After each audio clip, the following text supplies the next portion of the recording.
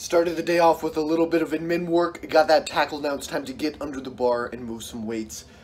Get a good start off to Tuesday morning. It's going to be a busy one today, and it's going to be a long run right through till about 8 p.m. So let's get this show on the road. And of course, you know that I like to live life on the edge, so we ran a top-end double on the infamous incline bench press, 268 pounds before backing off the weight to 241 pounds and running 4 more respective doubles, all of which felt significantly smoother than that first top-end set, which was definitely a bit of a grinder.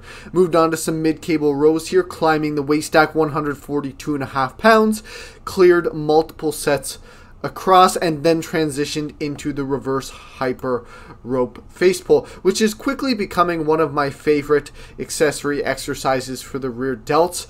I find that this is much more progressive than doing the face pull on a cable stack, a selectorized stack, but it could just be me playing mind games with myself. I'm not entirely sure, but I definitely feel these a lot more, and I enjoy the reverse hyper setup. It could also be because I feel like I'm getting more bang for my buck, considering that usually the reverse hyper is not that versatile of a piece of equipment, and I like using it for more than reverse hyper extensions. Then we went into some triceps.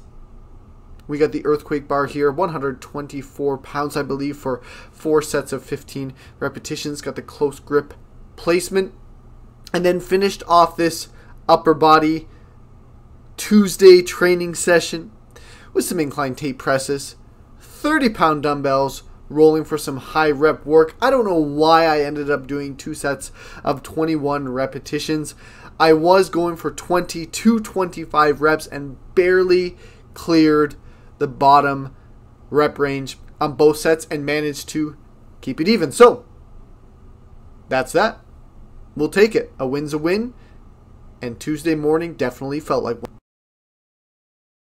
Thursday morning started off with sumo deadlifts, which are not one of my stronger lifts. 410 pounds for 3 sets of 4 repetitions, and that was the volume work. I did run a top-end double at 460 in advance, and then backed off these volume sets with 410 for a double afterwards, but my filming game was clearly poor, kind of like the execution of this final repetition here, and then went into some accessory work. We've got the step-ups to the 18-inch box with the SSB, 105 pounds, running that linear progression, 8 repetitions per leg, and then finished off with some sled, drag, and push combination, 285 pounds for 50-second rounds.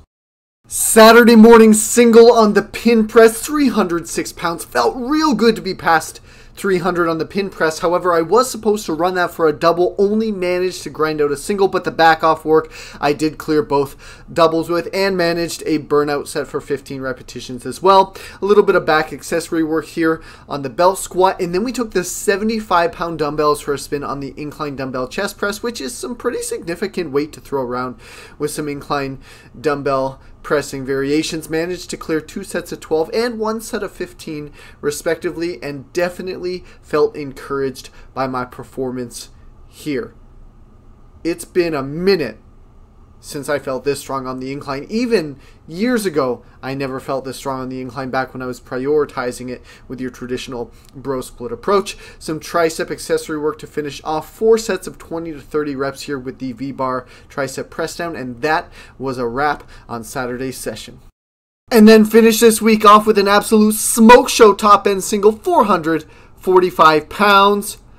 Boom. Light work, and forgot to film the rest of the workout.